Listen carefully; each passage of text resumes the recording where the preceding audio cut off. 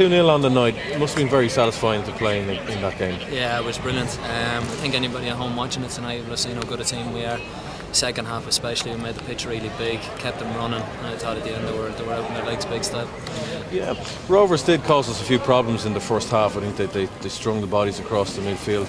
We struggled for a while to get going, but eventually we did find our feet then toward the end of the first half. Yeah, I thought we were on top early doors, got the goal, and we sat back, gave them time to play, and had a couple of chances to hit the post twice. A couple of good saves from Murph.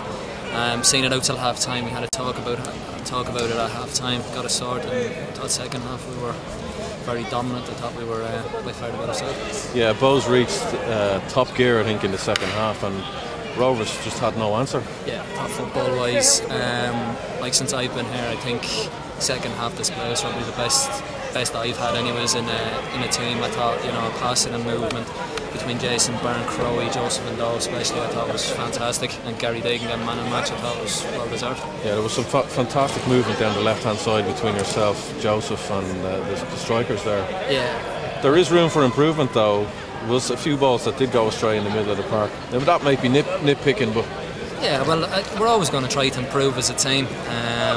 If we can keep playing the way we did in the second half, I think we can put a good run together and see ourselves up at the top of the table come the end of the season, please God. Yeah, hopefully so. Thank you very much, Mark. No problem.